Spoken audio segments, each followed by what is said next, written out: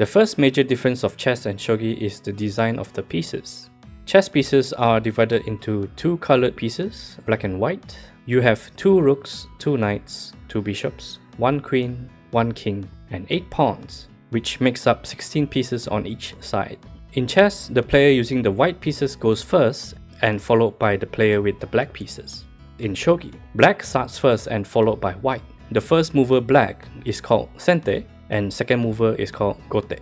Shogi pieces or koma are wooden wedges with pentagonal sides. You have 1 rook, 1 bishop, 2 lancers, 2 knights, 2 silver generals, 2 gold generals, 1 king, and 9 pawns, which makes up 20 pieces on each side. Each of the names of the shogi pieces are written on the surface. The colors of the pieces are the same, so how do we know which pieces are ours? The pointed side of your piece will be facing towards the opponent.